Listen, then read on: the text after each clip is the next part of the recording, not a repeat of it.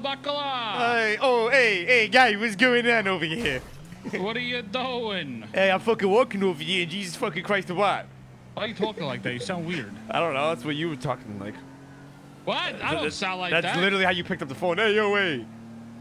Yeah, but I don't sound like. I don't sound like that either. You sound just like that. What's going on? Nothing much. Just chilling. Just thought I'd give you a call, see what's going on. Yeah, I'm finding some interesting news about Pigeon as of late. I found out that he's a home wrecker for one. What do you mean? Who do you home wreck?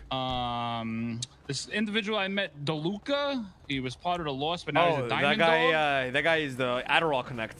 Yeah. Yeah, don't buy it. It's fucking ass.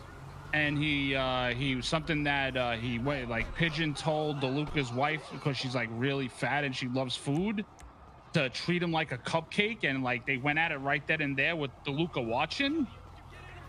That's interesting. Yeah, and then also here Pigeon has a thing for a girl named Sasa in the Lost. What?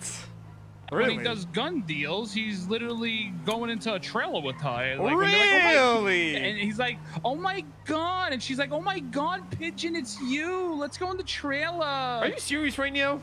I'm serious. Okay, all right. I'm gonna have a word with him. As you're his daddy though, so like you need to get him. The thing is, the issue I'm having as being, my middleman. Like I thought, I trusted him enough to complete operations accordingly. See, now he's mixing in business with pleasure. You know you don't do that. Exactly. You can't be mixing business with pleasure. You know you don't do that. You don't do that, son. Exactly. And I don't know what the hell's going on lately with this guy. I'm just finding all this new news out about this. Jesus fucking Christ, what? Where are you?